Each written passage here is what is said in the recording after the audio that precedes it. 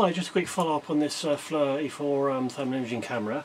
My original review, I was a little bit dismissive of this sort of "hi, we want your feedback" thing stuff, but I sent them a link to the review and they sort of agreed on a few points and bounced a few emails back and forward. They sort of said they'd look into the case issue, so very kindly Andy at Flir sent me this soft case. Now this is, I think, a much better choice. It's really nicely made. It's made by Shell Case. Very nice quality. It's not ridiculously padded, because I mean this thing's rated for a 2 metre drop, so you don't need a case that's just really padded to death. But it's got just about the right amount of padding, so it sort of fits in there quite nicely.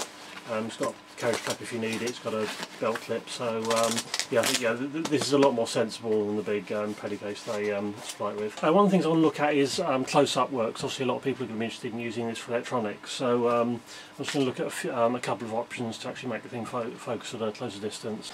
Right, just going to take a look at this board. This is about 40mm square. It's got a couple of DC-DC converters on it, so there's a few things at various different temperatures.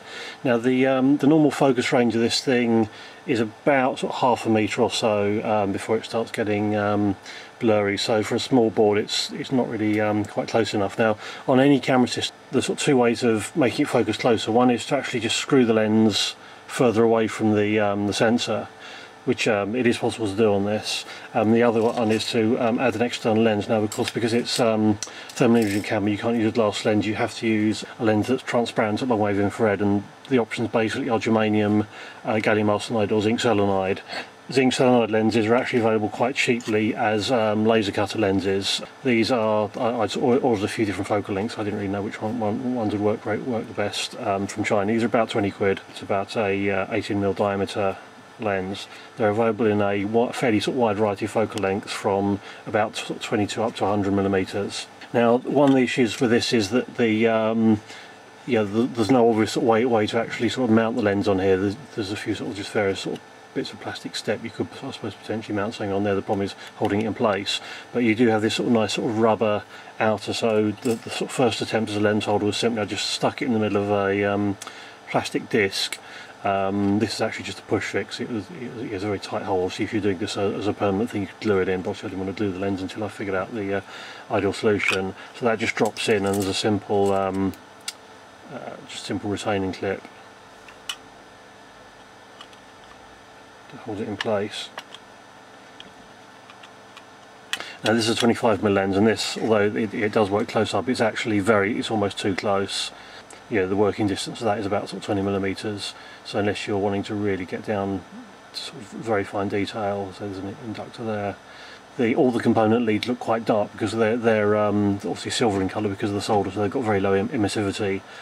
So they actually appear darker, so although they're obviously at a similar temperature, they appear much darker, which is actually very handy, because obviously at the close distance you don't get the benefit of the MSX facility because the camera offset's too high, and of course the lens covers in front of it. Obviously you could make a cutout there for the other camera, but there just isn't any point because the distance is, the geometry is completely wrong. But on most boards you've got these silver bits which actually are quite good for helping you sort of locate whereabouts you are. So there's an inductor there that's sort of getting quite warm.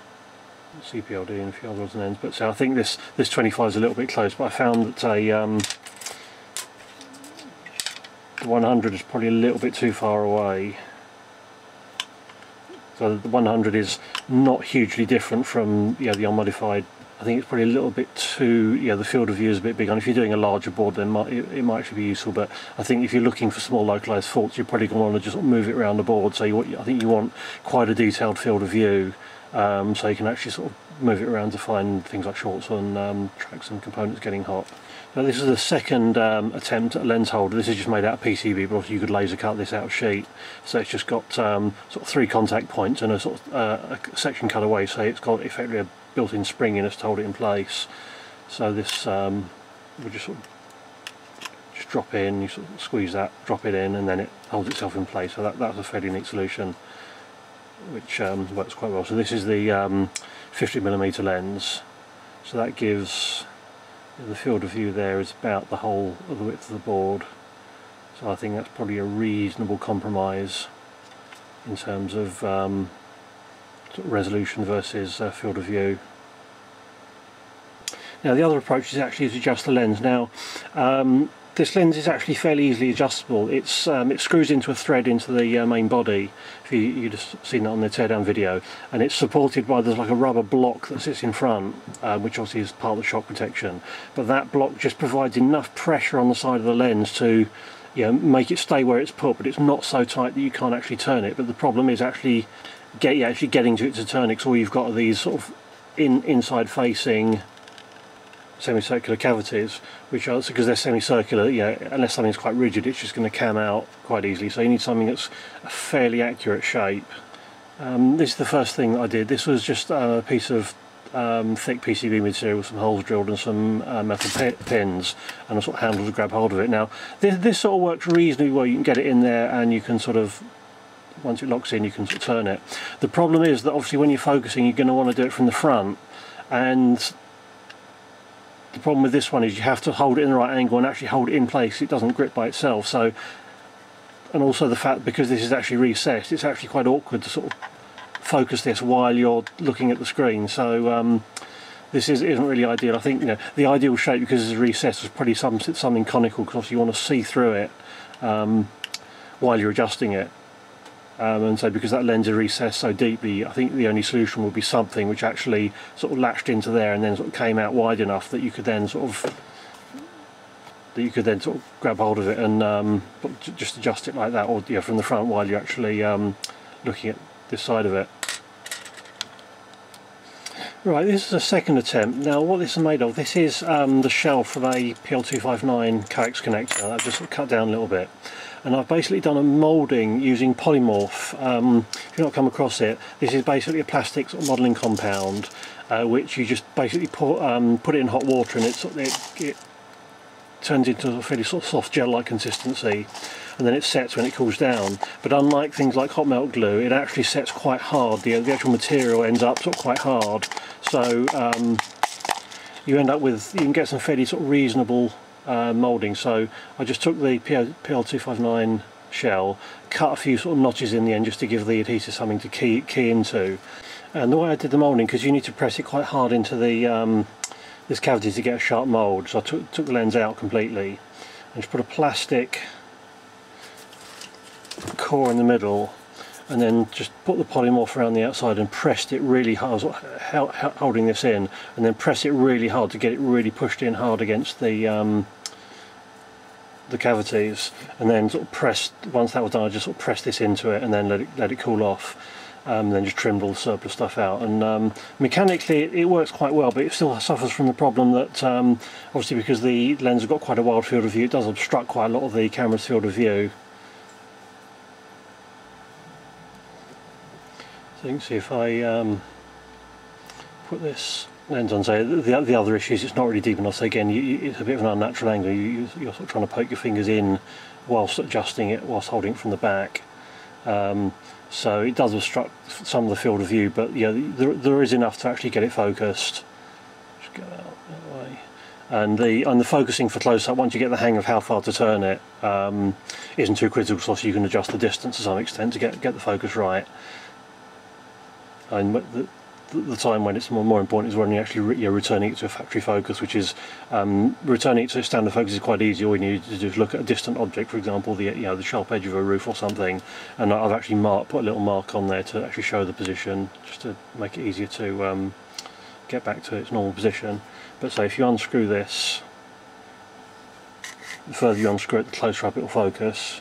So that's about a quarter turn, which is now focusing at about 100mm or so.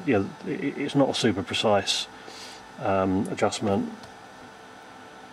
So that's unscrewed about a quarter of a turn, and that's focusing at about 100mm or so. So that's giving you a field of view, I don't know, maybe about 100mm wide or thereabouts. Obviously the further you turn it, the closer up it gets. So that's half a turn from its normal position, and that's focusing maybe about sort of 50mm or so. And this is with about sort of 3/4 of a turn, which is sort of focusing sort of maybe sort of 20mm or so. and about the maximum useful distance is probably about one full turn from its normal position, and that's sort of focusing pretty much level with the front of the rubber. It's maybe sort of maybe 10 mil away from the front, so we've got probably about a 40mm field of view, so you get sort of fairly sort of reasonable level of detail on that. I don't think there'll be much point in getting any closer. And one thing to bear in mind with both the lens and the additional lenses and adjusting the lenses, it's quite likely that the calibration won't be correct, because obviously this thing's calibrated with its own lens and with its own field of view, so as soon as you start messing around with that, the actual temperature indications are probably not going to be particularly accurate. But generally when you're using it for this sort of thing, you really are more interested in what's getting hot, where the problem is, rather than the absolute temperature. I haven't actually done any measurements, but it wouldn't be hard to do. You can obviously point it at something at a known temperature and then tweak the lens and see if that changes, but I haven't actually got around to doing that. Right, one of the minor complaints about this camera is it doesn't have any sort of tripod mount. But I was looking, there is actually enough room in this battery. Now the battery, this whole thing is the replacement battery, although these can actually be unclipped. The replacement battery does come with this part, so if you're worried about warranty issues, you just send it back without the battery. Some post offices don't let you send lithium batteries anyway, so that's a good excuse as any. But there is actually enough space in here, so what I've done is I've got one of these. This is a standard 3/8 to 1/4 inch tripod adapter, so it's got a 3/8 thread on the outside, which is about 9.5mm. I just machined this down a little bit. I haven't got a lathe or anything. I just stuck this on a bolt, stuck it in a pillar drill and used a file to get it down to about 8mm, just to reduce the size of the hole I've got to make. But I've left enough thread on that to key it, because I'm going to just fill this with epoxy to hold it in place. So I've drilled an 8mm hole, not all the way through, just deep enough to accommodate the this. Because this is a two-shot moulding with rubber, I've had to cut the rubber away as well a little bit.